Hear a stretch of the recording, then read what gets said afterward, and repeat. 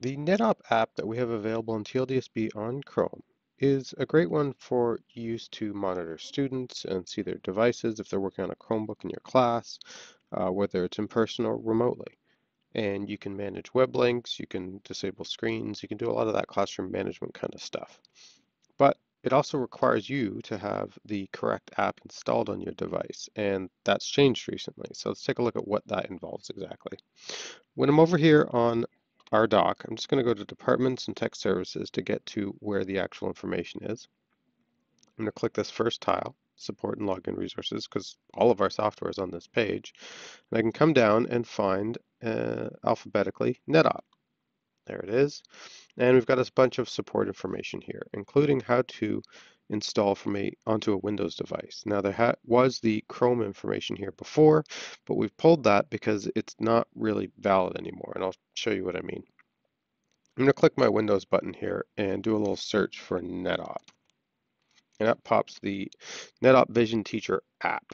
So when I launch that, this is the Chrome app that we've used in the past. And the problem, of course, is this yellow message up here. Google will no longer allow Chrome apps to run on Windows. We need an actual Windows app for that now. So what I can do if I've come this far is I can click right on this link here that just says to install the native Vision Teacher app, and that's going to kick me out to a website. On this website, I can scroll down and I'll find some download links. And since we're using Windows, I'm going to go with the 64-bit version because we're all on Windows 10. And I do specify that back on our own page here. If I go to our doc and you had come through our doc to find this information about Windows devices, that's where I've specified, hey, Windows 10, use the 64-bit app. And the link that I have right here, it's to the same thing that I just had up a moment ago. So regardless of how you choose to get here, I'm still going to come and I'm going to go to the 64-bit download and click here. Now when I do that, it's going to show me here, go back to here, there we go. Down at the bottom, it wants to know, do I want to keep this or discard it? Well, I know what it is, and it's an executable file. It's going to install some software, so I'm going to go ahead and keep that and give it a moment here to actually download.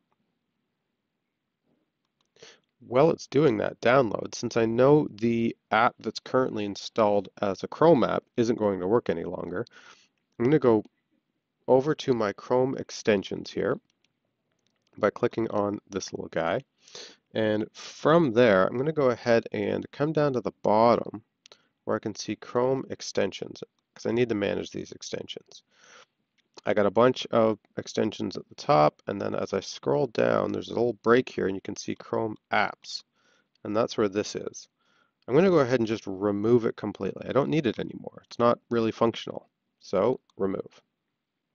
I don't want to get those confused at all. So that's out of the way.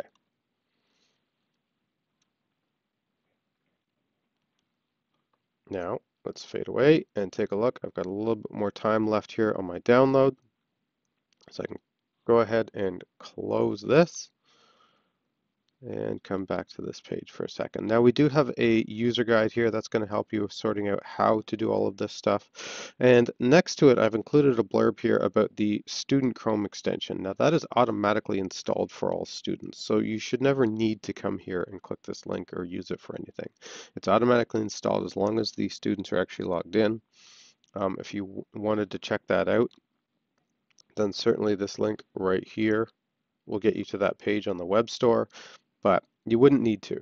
Again, you shouldn't need to. It's already installed for students, and that should be automatic as long as they are synced up and logged into their Google account correctly. And on a Chromebook, that's really all you can do. So no big deal there. I'm going to come down and click on the installed executable file here. And it's saying, hey, are you sure? I'm going to go to more info and run anyway.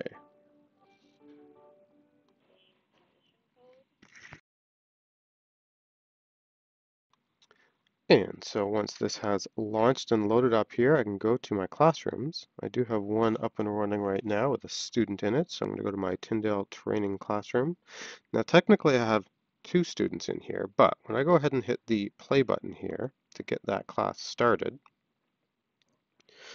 let's see, there we go. So that one loaded up and this one did not. Now the reason for that has to do with that student app that I just mentioned. This account is not technically a student account. I use it for some of that kind of stuff when I'm demoing Google Classroom things and such, but this account is a tldSB.on.ca account, just like all of our other staff accounts. So that's why. Whereas the other account that we see there, this Elena one, is truly a student. That's a tldSB.me account. So she is going to be there and is showing up properly because she does have that student app installed and running correctly. Now it means from here I'm going to be able to click on her and go ahead and use some of these options. I could demo just to her screen instead of to all of them. I could certainly send a message just to her, send a link just to her, draw attention just for her. So if I wanted her to pay attention to me, I can click on that. And of course, her screen is going to switch immediately to a, hey, attention. It's even got her name on that screen. Now, I'm not seeing the refresh here right away, but it is showing up on her screen that way. I can turn that off. I can come here and filter web things for her. And then I've got this invert selection option. So basically, if I've selected one and not the other, I can switch back and forth that way. If I click off of her so nobody is selected, then all of these features I just mentioned still function, but they're going to work for the entire class. I don't need to try and select everybody to make that work.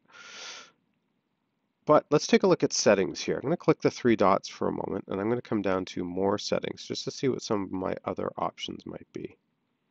When this page comes up, I've got my teacher settings available here right away, and I can decide to automatically start classes after opening them, meaning I don't need to click that little play button. So if I want to, I can go ahead and toggle that on, and then as soon as I've clicked on a classroom, it's running. So it just saves me an extra click there. I do have the option as well to automatically end classes at a certain time. If I knew my class was always going to be 45 minutes or an hour or something, then I could certainly choose that and the class would shut down for me. It does prompt me with a little warning, so if I want to keep it going a little longer, I can certainly do that. And if I want to manually stop it, I can always do that as well. So this could be just a handy option if you're ever leaving classes running when you don't intend to. And then you've got this cute or stylish option, which is really kind of elementary versus secondary type of choice most of the time, but really it's up to you how you want to make things look. So the cute versus stylish just has to do with things like that draw attention screen that I clicked on a moment ago. The student in this case got the sort of goofy little monster saying, hey, attention Elena. Whereas if I go with stylish, we lose all the cute little monsters and it's just a little more mature, I suppose. I am going to allow students to raise their hand during class, that's fine. And then for student monitoring, I do have two options here. I can go and say show all the activity on the device, regardless of what's going on. Now that does require a little prompt that they accept. If that's a problem, you can go ahead and choose the View Active Chrome tab option. Now that's only going to show active tabs that they've got open. It's not going to show any other tabs they might have running in the background kind of thing. But the advantage is that there's no prompt involved. So it's just going to start running immediately, which is what happened here. Now it does say changing any of these settings could take a little bit of time, but that's okay. I also have this filter web lists choice. When I do go into these settings, if I want to mess with any of my lists, I can quickly do that as well.